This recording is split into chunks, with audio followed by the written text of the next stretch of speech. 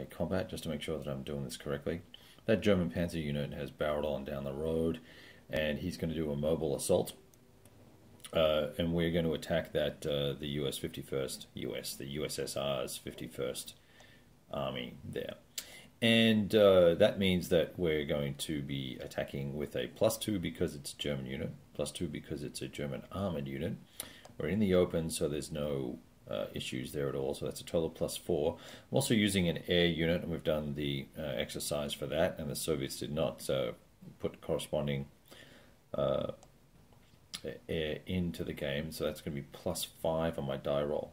I rolled 2, so that makes it a 7, and the Soviets rolled a 1. Not a good roll. DD. So DD means that we're defender disrupted. So he is going to be a full strength unit, so we're going to reduce him, and then he has to retreat. He can't retreat, so he's eliminated. Is that correct? I think it is. All right. That is a very rapid combat, I believe. And I think we got most of it correct. And we're doing a mobile assault, by the way. This is not a static or prepared assault. Later.